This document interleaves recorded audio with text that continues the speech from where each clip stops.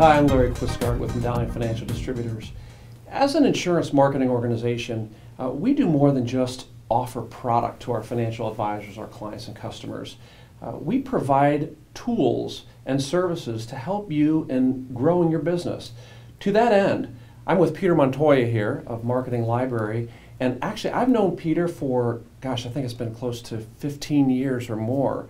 When I actually ran a broker-dealer and a registered investment advisor, what I found was that the financial advisor wanted to market but didn't know how.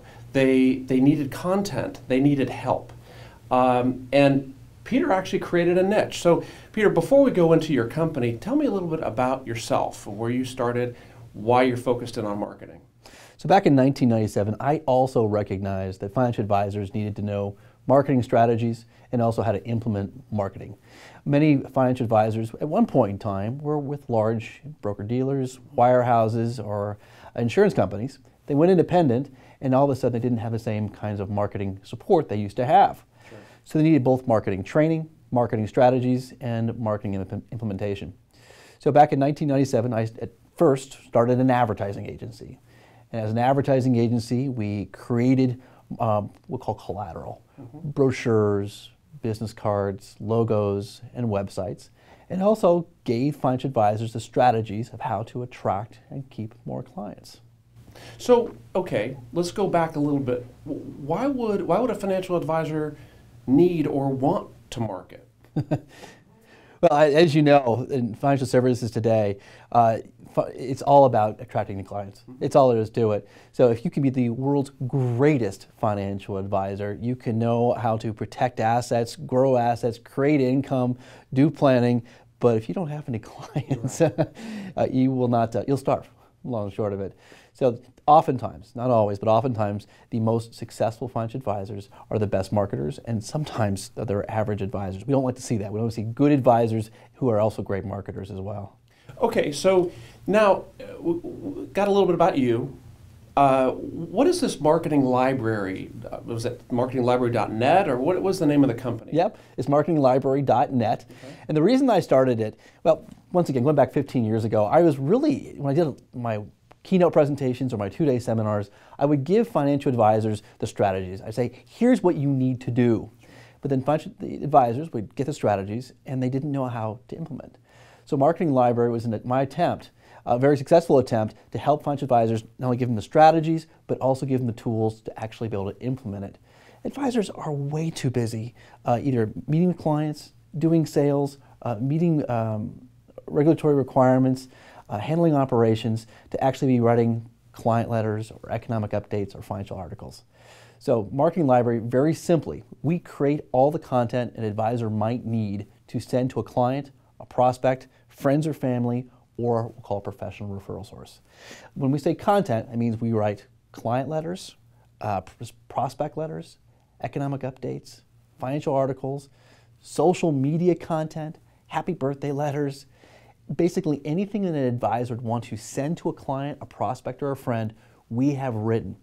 Better yet, if the advisor is associated with a broker-dealer, we have a relationship with over 100 broker-dealers in which we provide compliance approval. So if they're registered with a broker-dealer, there's a very good chance it's compliance reviewed. So they can log into our website, download the content as a Word document that's already been compliance approved, then they can personally brand it. I'm really big into personal branding. I wrote a book called The Brand Called You.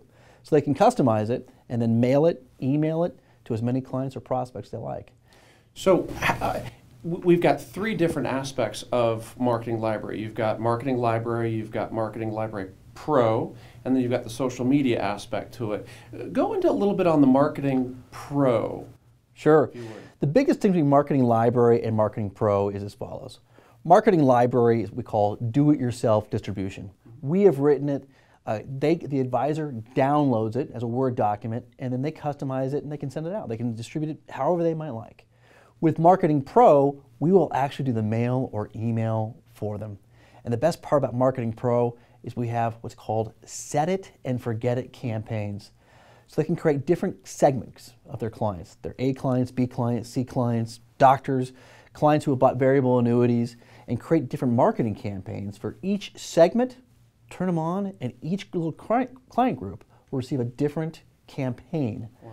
And it allows them to nurture them, keep them as clients, make more referrals, and generate more sales. So intuitively, I'm thinking that it all makes sense. The more I touch people, not physically, but with letters and content and emails, the better off I'm going to be because they see me as a trusted source. Is that true? I mean, that's just intuition. Is that true? Absolutely. I think one of the marketing leaders in financial services, Bill Good, my friend, once said, the first rule of business is keep what you got. First rule of business. And I ask advisors all the time, how many contacts do you have with your average client per year? A contact could be an email, mail, or a phone call. How many contacts do you have with your average client per year? And most advisors say 3 or 4 contacts per year. I'll ask them, is that enough if you want to keep the relationship, generate more sales from that relationship, and more referrals? And they say, of course not. So how many contacts should you have with your average client per year? I give advisors 3 different numbers, a low, a moderate, and a high, and I'll let them pick the frequency that's most comfortable for them. A low number, bare bones minimum, is probably a 5. That's a quarterly newsletter or an economic update, 1 per quarter, plus a birthday message. That's minimum, bare bones minimum, that's 5. A moderate number is probably 13. That's a monthly newsletter and then a birthday message, that's 13. And my most successful clients will do well over 60 touches per year. 60? I know, it seems like too much, right? That's a weekly economic update, that's 52 of them, then a birthday message, and then usually some other holiday greetings during the course of the year. And I get that same reaction too from a lot of advisors. I would never do 60. My clients will report me as spam. They won't call me back. They'll tell me to take off the list. What it all boils down to is it's because those people don't know you. Right. I mean, would you report your friend as spam if they were sending you 52 messages? Of course not. Right. You might not read it, you might delete it, but you would never call it spam. You would never say take me off the list because they're your friend. So if an advisor has had no contact with their clients for 5 or 6 years and all of a sudden start putting out 60 emails per year, of course the people are going to be a little offended because they haven't heard from them. So it boils down to the friendship factor. So kind of ease into it then instead of all of a sudden drop it. Many advisors are going to have to do that because their clients honestly don't know who they are. Sure. But for an advisor who is regularly doing client events, has annual meetings, they can start doing 50 or more contacts per year without a problem. And it's really advisable. The main reason you do so many contacts, and I get this question all the time, my clients won't read it. The point is you are sending it, and every time you're sending it, you're making a psychological deposit in their little memory saying, I'm thinking about you, I care about you, and when you're ready, I'm here for you to answer your questions. That's why the contact is so important. So the contact then, I mean, you referenced spam and email, but do you also send it out in the regular mail, the regular U.S. Postal Service? We love a combination of email and direct mail. It is really important. And the reason is this. Larry, what kind of mail do you get at home? It's probably largely 2 categories. What kind of mail do you get at home? I get junk and bills. Right, exactly. Yeah. So it's very, very rare that you receive a personal card or a personal letter. And when you do, it makes a really big impact. And that's why we like a combination of email and direct mail. So here's our rule of thumb. We recommend email for anything that's weekly, monthly, or urgent. So whenever there's breaking news around the world, Marketing Library will create an article explaining what is happening. And if it's urgent and it's on your clients' minds, you should have it out the very day that it happens within 24 hours. A lot of advisors say, well, gosh, I can't do that because compliance won't approve it. Well, with Marketing Library, they do. So you can get it out very, very quickly. So if it's weekly, monthly, or time sensitive, use email and use mail for everything else. Sure. So let's go a little bit farther out. And you mentioned this book. The Brand Called You is the book, and I wrote the first version of it back in 1997 specifically toward financial advisors, and I've written a couple different versions of it since then. And the branding is really important, personal branding is really important, but a lot of advisors really don't understand what the word brand means. Sure. It's kind of an obtuse term, and a lot of advisors go, brand, yeah, I need that. What does it mean? And the best way to describe a brand is a relationship. That's what a brand really is. And for financial advisors, their personal relationship between them and their clients is the most important asset they have. And so the book talks about how an advisor strategically builds more, deeper, effective relations with their clients, so that they're the first person, the advisor is the first person gets called when a client has a financial issue. Peter, thank you. Larry? You know, as Medallion Financial Distributors, we bring to you the tools and techniques to help you in building your business. One of those tools is marketing.